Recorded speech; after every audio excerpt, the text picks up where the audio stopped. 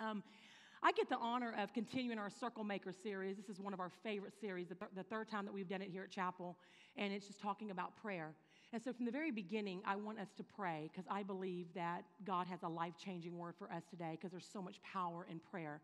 And so as we pray, I want us just to put our focus on what God wants to say in this word today and pray against every distraction. And I believe that God has a life-changing message today. God, we thank you. Thank you for the investment of people's time, talent, and treasure all over this campus. And thank you for the people that I have the honor of sharing your word with today. Now, God, I pray that your word would prick and move and convict and stir our hearts today, God, to dream bigger, to believe for greater things. The fact that we are here today, breathing air, given life by you, there is still more for us to do. And so I pray today, God, that the hearts of your people would be stirred, moved, challenged to dream bigger, to pray bigger. Let our faith be strengthened today, God. And we're going to celebrate all that you have done, all that you are doing, and all that you are about to do in and through us in Jesus' name. Would you say, I believe that? I receive that. Now say, in my life. In my life. So last Sunday, Pastor launched the Circle Maker series, and he talked about circling what matters. He taught us that bold prayers honor God, and that God honors bold prayers.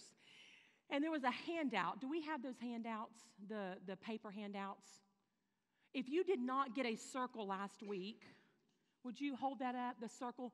Would you hold those up last Sunday if you were not here or you did not get a circle? You'll understand why in just a minute, but from the onset, if you would just raise your hand, I want everyone to have one of these circles, and this is a huge part of the series.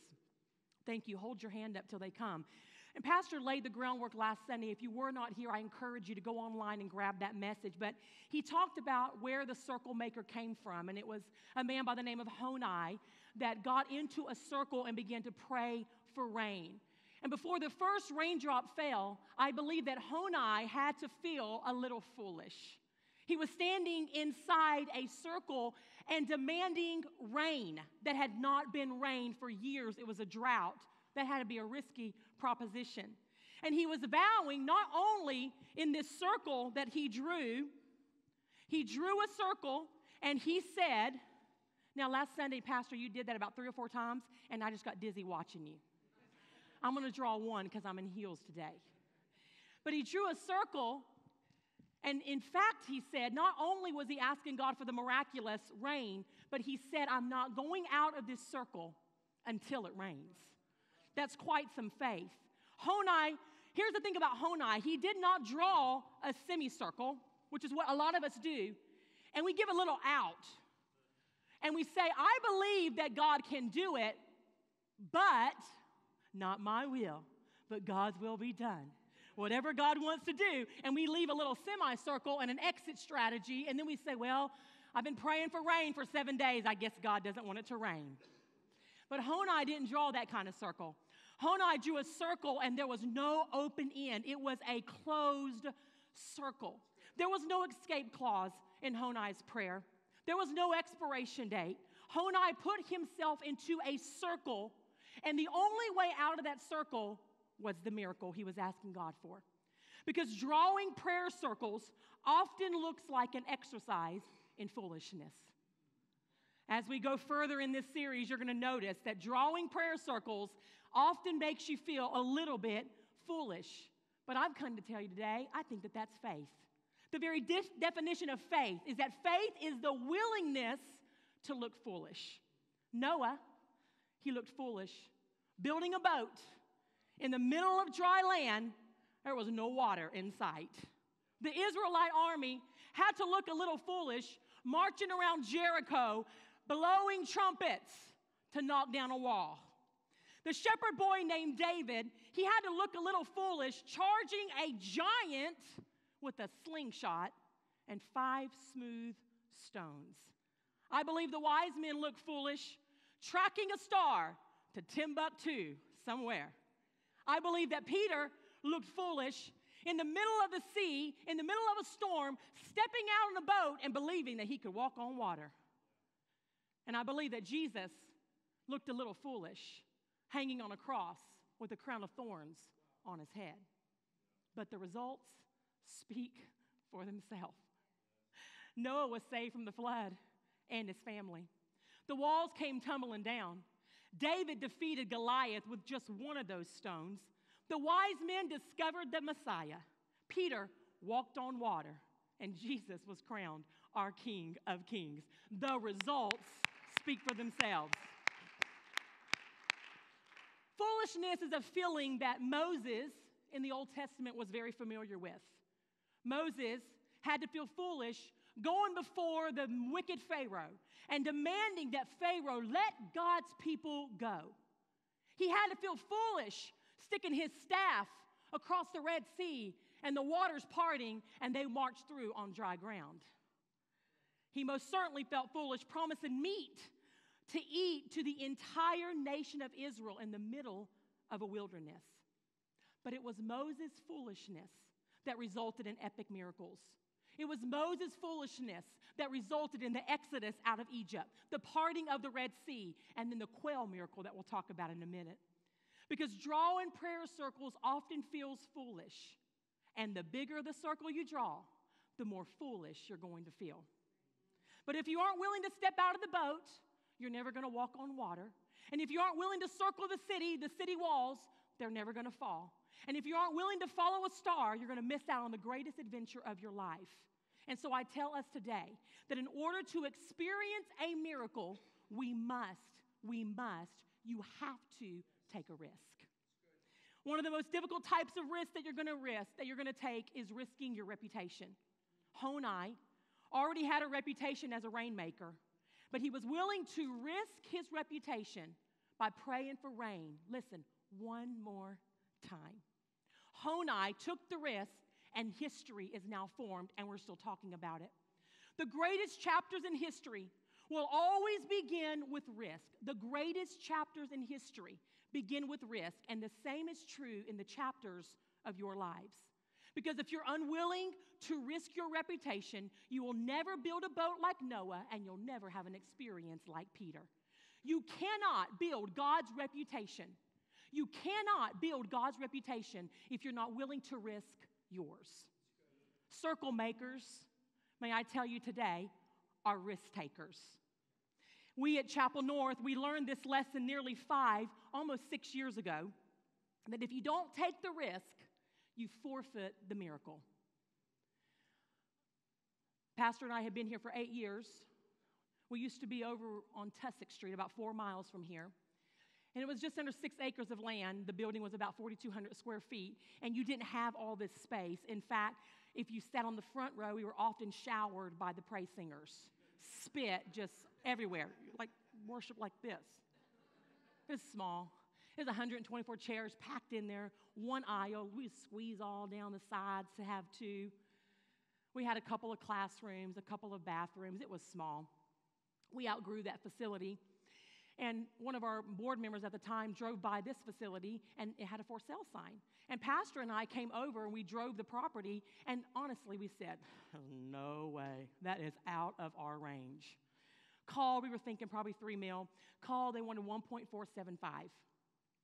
Still out of our range. Everything was like quadruple what we were paying at the time. But we were doing this crazy series called A Circle Maker. And we started negotiations of 15 months of negotiations. And about 4 to 6 months into that, we began to come over here and literally circle the property, oftentimes by foot, and pretty much every single day. One of us, if not our family, would walk this property and circle it in prayer. And we closed on this property for $814,000. And the only debt that Chapel has is this mortgage, and that is it. Every single thing on this property is paid for. That is what happens when you take risk and you begin to circle things in prayer.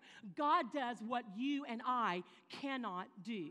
Numbers chapter 11 in the Old Testament is an amazing story, and it's talking about the slavery and how 400 years of slavery, God delivers the Israelites out of Egypt after 400 years of slavery.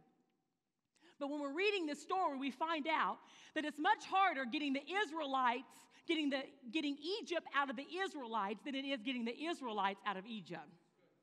We got to get that mentality out of them, that slave mentality out of them. And despite the memories of slavery that they have, 400 years in slavery, Despite the miracles of deliverance, the Israelites want to go back to Egypt. We'll start at Numbers chapter 11 and verse 1. It says, "Now the people complained about their hardships." Do you realize they are out of Egypt and they are complaining about their hardships? Verse 4, "If only," listen to their hardship, "if only we had meat to eat. If only we had meat to eat. We remember." What did they remember? Not the 400 years of slavery, not the torture, the anguish, the toil. We remember the fish we ate in Egypt, y'all, at no cost. Also, the cucumbers, the melons, the leeks, the onions, and the garlic. But now we have lost our appetite. We never see anything but this manna. Sidebar. Do you know that complaining is to Satan what worship is to God? Complaining is to Satan what worship is to God. Now, here they are complaining about what they're going to eat. Talk about selective memories.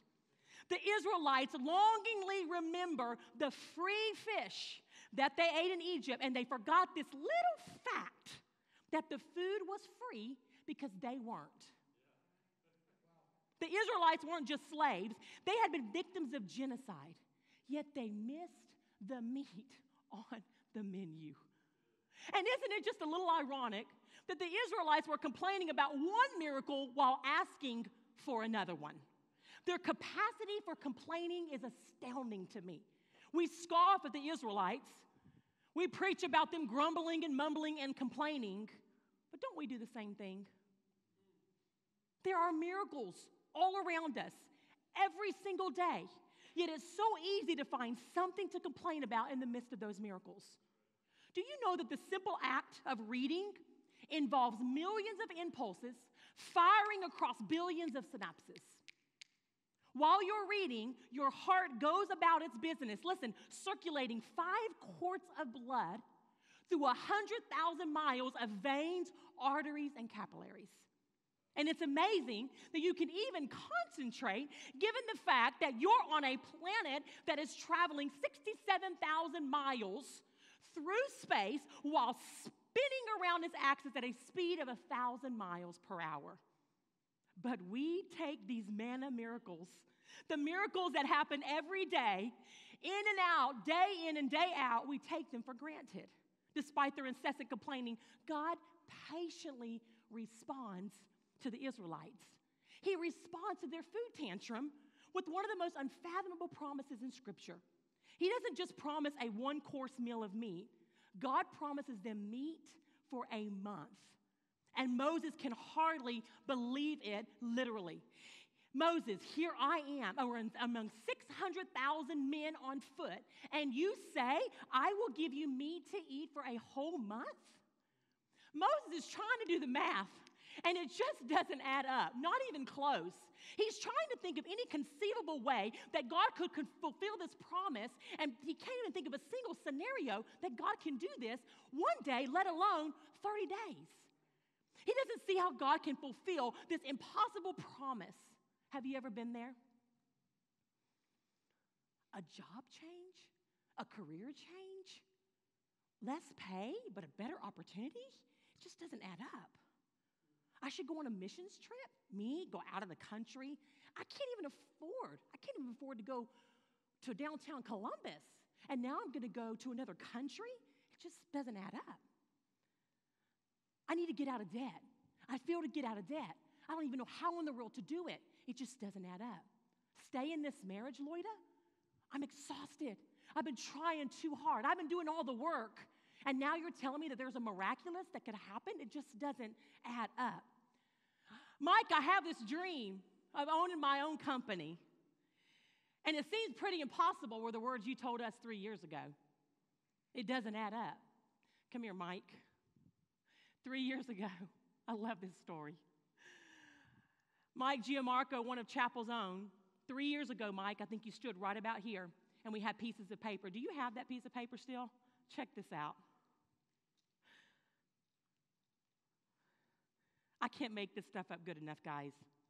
3 years ago, we did a lesson on Circle Maker, and it said, "My big dream, my big prayer." And 3 years ago, you stood right here on this altar and you wrote down, to own the company I work for. You stuck that in your wallet and you began to circle that. One Sunday, Pastor had the hula hoops and you boldly walked up here and stood in that circle. And can you turn around and tell the audience what's happened now? I now own the company. I'll put a shameless plug here. He owns G&G Concrete. And he owns it. Owns all the machinery, all the equipment, the shop. And now his big prayer is, God, help me manage it. Big, bold prayers that honor God. Thank you for being here. You know what I love about Mike Giamarco's story? Is that God blessed him exceedingly abundantly above all that he could ask or think. Do you know that Chapel, as a result, is blessed? Because every winter, we used to spend hundreds of dollars getting someone to pave, in Jesus' name. Getting someone to plow during the snow. This guy comes, and he plows and salts it and doesn't charge Chapel a penny. Thank you for that. Because God knew, Mike, that he can trust you to be a conduit that he would flow in and through. And then as God blesses you, you bless the local church, you bless the community, you blessed us. That is what God does when we pray bold prayers. Not that we hoard it all, but that we would use it for his kingdom. And so I ask you today, what is the step of faith that you need to take in pursuing your big dream? What is the radical step of faith that you need to take? I wish that it was just as easy as saying we had 15 months of what's the word I'm looking for? Willing and dealing is not the right word. I'm from the South. Negotiations. Coming over here. But in fact, we had sold the Tussock property. Our board didn't even know at the time that this place was, we had entered into a little bit of a challenge.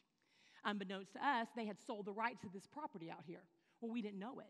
So we're under contract, and they've sold the rights to the two. It's our property, but we don't have the rights to it. Crazy. That's a story for another day. And so here we are 2 weeks without a building. Like, we have to be out of this building. We're out of contract here. And literally, talk about bold. We couldn't even tell the board. We were like, what? Talk about questioning yourself. And I would lay on the floor and cry and pray, God. We would start driving the city. Where are we going to next? We couldn't even tell anybody for 2 weeks. We had nothing, no building. This contract was done. This one fell through. And I remember laying with the Bible, because remember Pastor talked to us last week? Don't just read the promises of God in the Bible, circle the promises of God and pray them. And I was laying on my floor crying and praying, God, have we messed up? Did we miss it? The Lord said, was that me? And I get to Psalms chapter 37, and it says, trust in the Lord and keep his way, and he will exalt you to inherit the land. And I began to circle that promise. And I came home one day, I was just preaching my spirit, and I said, baby, do you believe that God promised us that land? Do you believe that that land is Chapel's? And he said, I do, but whatever God wills. I said, no, there's no but. We have to have a whole circle. We can't have an open circle. Do you believe? And he's like, I think I do.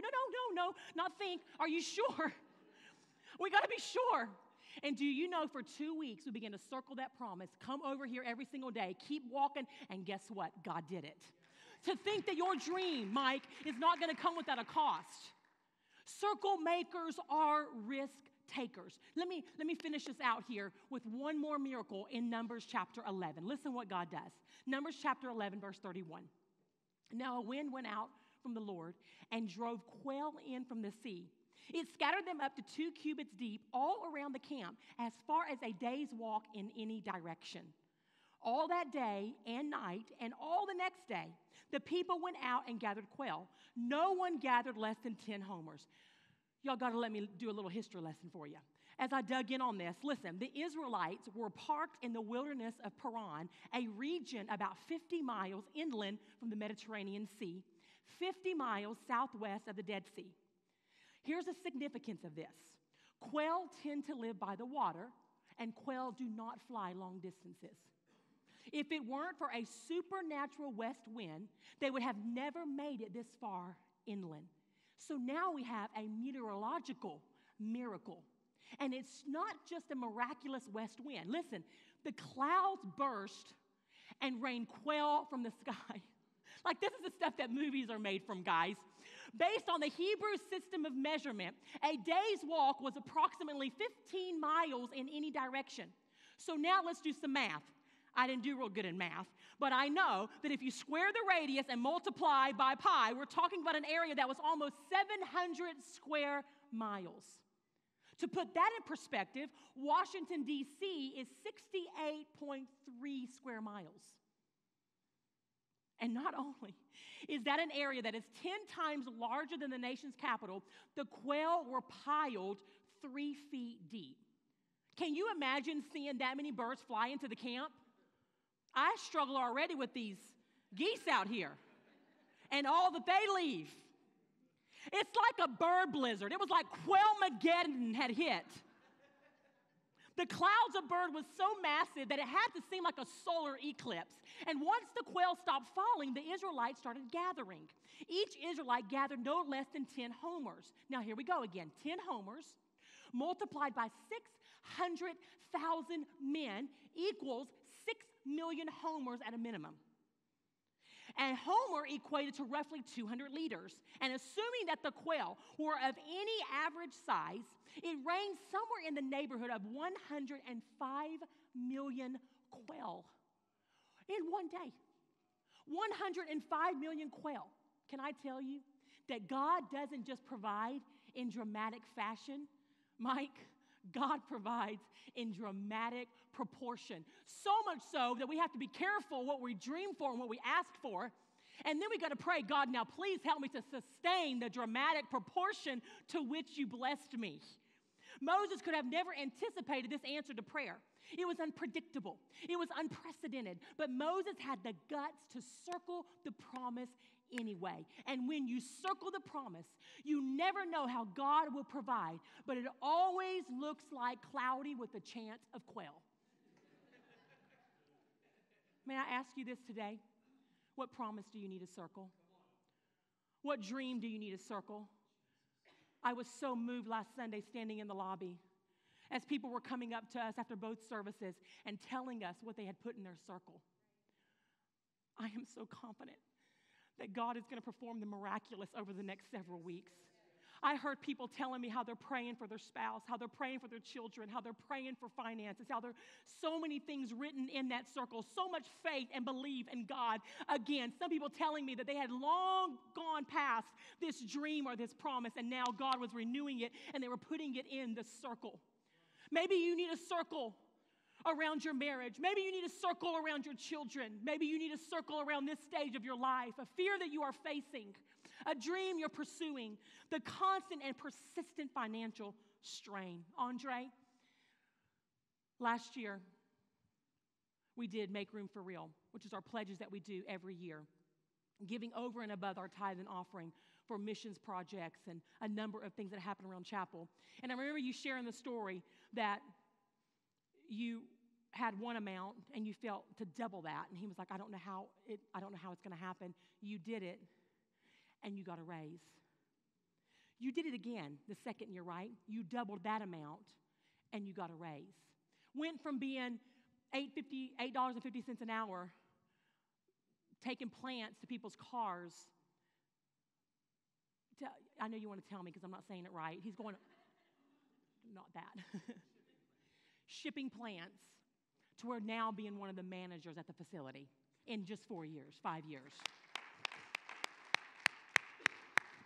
In fact, went through a significant church hurt, had nothing to do with God or church for about 6 years, I guess, significantly hurt. Stood over here one Sunday morning and the presence of God was moving, and I felt the presence of God move, and I saw Andre lower his hands. After church, I asked him, Andre, have you ever had a call of God on your life?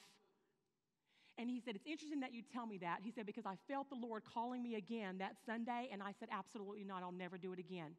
But can I tell you, this young man's been in our life for 20 years, and we have circled him with prayer and prayer and prayer. And 20 years later, he now stands on this platform leading this amazing team in worship.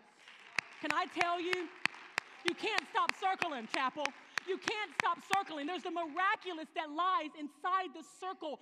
Draw a whole circle and don't leave an exit, and just believe that God is the God of miracles. 2 hours. 2 hours. For 2 years, he's been coming here. He lives on the other side of Dayton. By the time you're home, you've had a nap, you've ate lunch, and you're getting ready for dinner, this young man's getting home.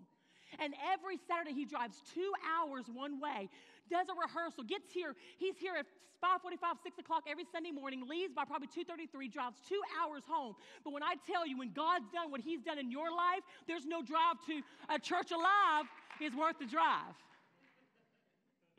Before the quail storm appeared on the Doppler radar, God asked Moses a question. And here's my closing thought. It's actually more than a question. It's the question for all of us today. In fact, your answer to this question will determine the size of your prayer circles. He asked Moses, Moses, is there any limit to my power? Is there any limit to my power? The obvious answer to the question is no. God is omnipotent, which means by definition, there is nothing God cannot do. Yet many of us pray as if our problems are bigger than our God. So let me remind you of this high-octane truth that I believe will fuel your faith today. God is not only bigger, God is infinitely bigger than your biggest problem or dream. God is not only bigger, God is infinitely bigger than your greatest problem or your greatest dream. And while we're on the topic, may I remind you that God's grace is infinitely greater, infinitely bigger than any sin that you have ever committed. Renowned author A.W. Tozer said, I believe that a low view of God is the cause of 100 lesser evils. But a high view of God is a solution to 10,000 temporal problems. A low view of God is the cause of 100 lesser evils, but a high view of God is a solution to 10,000 temporal problems. And if it's true, I believe that it is, then your biggest problem is not an impending divorce. It's not a failing business. It's not a doctor's diagnosis. Please understand. I'm not making light of your relational, your financial, or your health issues. I certainly don't want to minimize the overwhelming challenges that so many of you are facing today. But in order to regain a godly perspective on our problems, we have to answer this one question. Are your problems bigger than God? Or is God bigger than your problems? Are your problems bigger than God? Or is God bigger than your problems? Our biggest problem is our small view of God. And that is the cause of all of our lesser evils. It's a high view of God that is a solution to all other problems. And I ask today, is there any limit to God's power? There's only two answers. It's yes or it's no. And until we come to the conviction that God's grace and power knows no limit, we will just keep drawing small circles that are open-ended. But once we embrace the omnipotent, the all-powerful God, we'll draw ever-enlarging circles around our God-given, God-sized dreams. How big is your God? How big is your God? Is he big enough to heal your marriage? Is he big enough to save your child?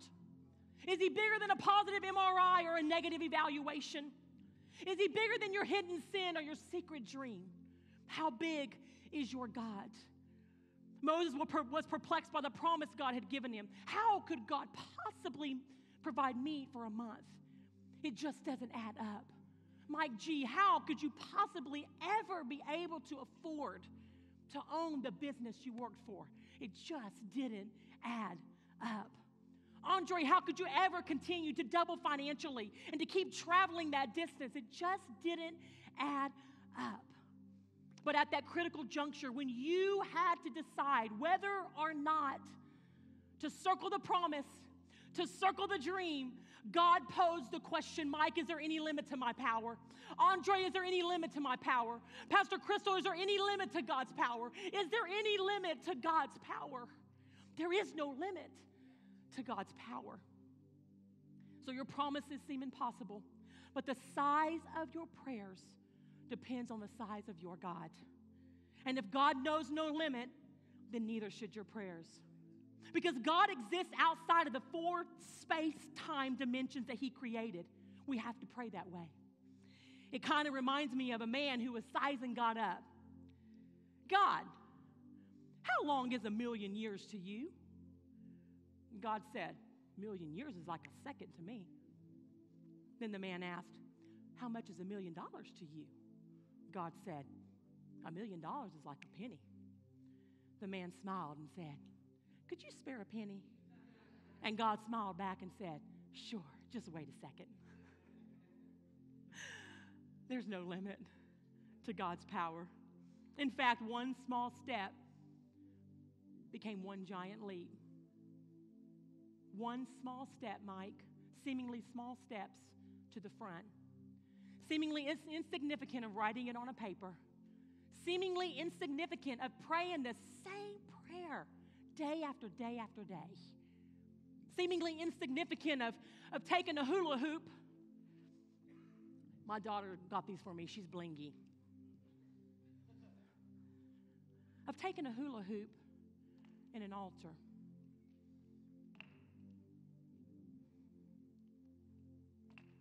Taking a few steps. Standing in a piece of plastic.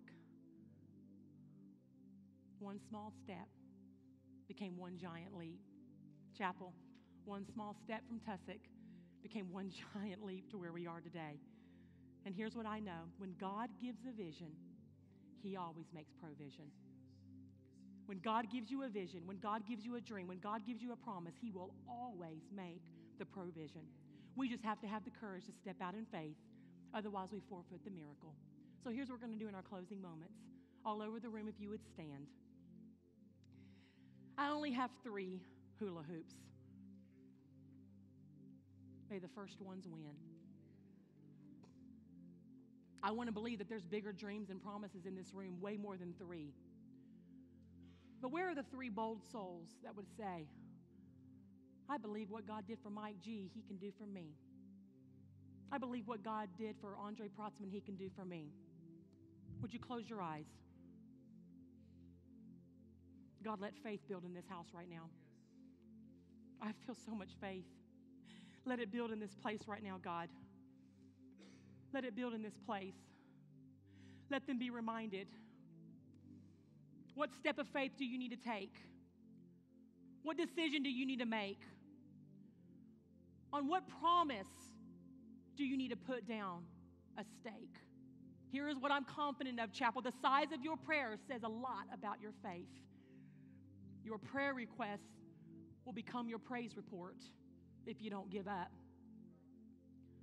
So the biggest challenge is not even your issue that you're thinking of right now. That is not your biggest challenge. Your biggest challenge is your faith. Your biggest challenge is your attitude, your belief.